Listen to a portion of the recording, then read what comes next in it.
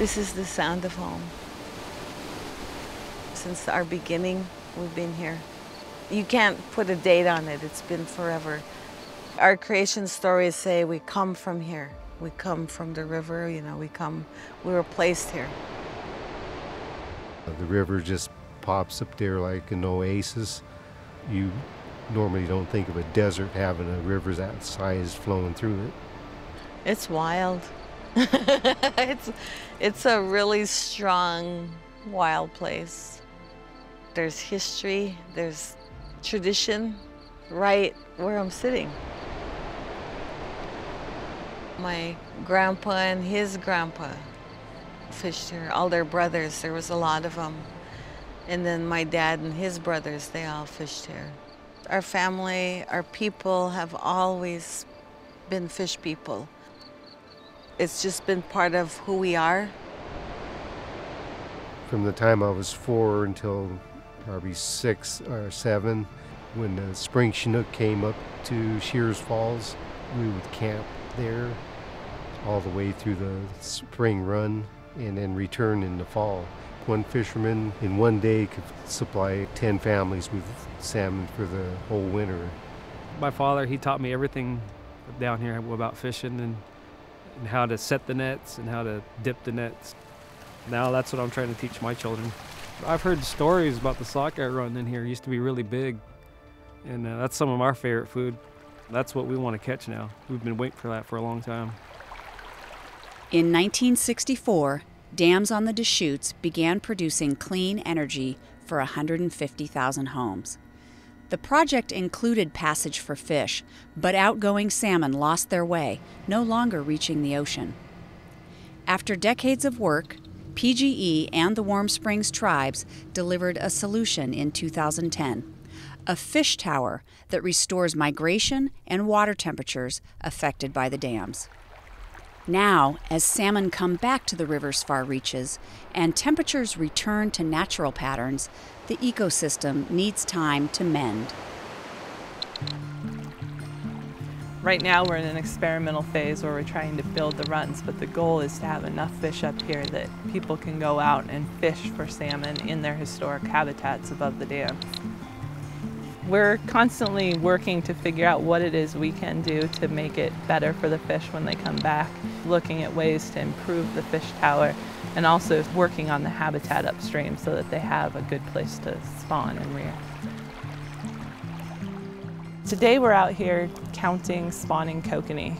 Kokanee and sockeye are the same species. The difference is that kokanee stay in fresh water, whereas sockeye, they go to the ocean and they come back to spawn. Historically, there were sockeye in the upper Deschutes Basin. With the construction of Round Butte Dam, that population became landlocked and just turned into kokanee. With construction of the fish tower, those kokanee now have the chance to go out to the ocean and become sockeye again. So having salmon back up here from an ecosystem perspective is important. With them, they bring lots of marine-derived nutrients. Marine-derived nutrients are ones that come from the ocean. Another term they're using is anadromous nutrients. You can picture what the salmon are eating. It's anchovies and sardines. Those are pure saltwater fish. They're packing that up in here when they come up to spawn. But it's definitely bringing in calories and nitrogen and other essential nutrients into the system. When you do that, it's like fertilizing your garden. As you look around these forests here, you're seeing nutrients that have come from the shrimp and the anchovies out there. They're getting picked up and used by these trees and the shrubs and the other animals that are up in here. We set up game cameras out here to keep tabs on the wildlife in the area. They're a really good way to put eyes and ears out here. We come out once every 2 weeks or so, and then we take the card back to our computer and plug it in and see what we got. We found pictures of bears passing through here. We're a couple hundred yards from the Metolius River, so there's a good possibility they were foraging on some anadromous salmon that have come up here. There's quite a few critters out here that are eating and consuming these salmon as they come up and down the rivers. I hear my osprey out here. This is a really dense osprey nesting area. And you'll hear them do that. That's when you know you're close to a nest, when they really go off. They are probably the premier Fish catching birds. They are really good at it. Fish make a lot of things happy. Mill Creek is a tributary of the Warm Springs River, which is the major river drainage on the Warm Springs Reservation. And it is one of the last strongholds for cold water salmonids in the Deschutes Basin, if not the Columbia Basin. There's very few places you can find remnant populations of native fish, wild fish, and this is one of them. As tribal employees, we're taught to think 7 generations down the road. So we look to things that allow fish to be produced naturally for 7 generations, and what that is habitat. So when we looked at this project and building it, we found that all the materials we needed for the project were here on site. The boulders, the gravels, the topsoil, the plants in. We just needed to rearrange it to get it right for the fish. I think what's going to be cool about this type of project and other projects like this here in the Warm Springs Reservation is for me to be an elder man working with my children. And I just look forward to generations knowing and realizing that this is a native way. This is what it's all about, you know, is nurturing and taking care of our fish habitats and the fish themselves and all the environment in which surrounds their habitat. I'm down on the floodplain of Deschutes Creek and Deschutes Canyon Preserve, and we brought a group of children out today to do some invertebrate sampling and really get a feel for this place, because this is truly their heritage, their legacy.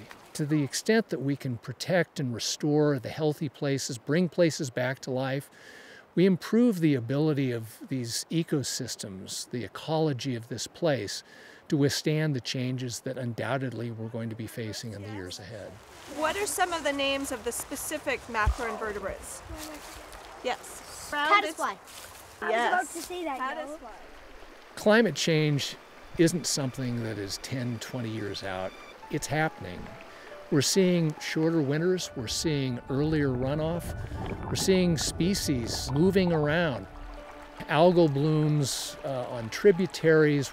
Frankly, we're seeing it all over the Northwest. We have an obligation to do everything in our power to bring these fish runs back.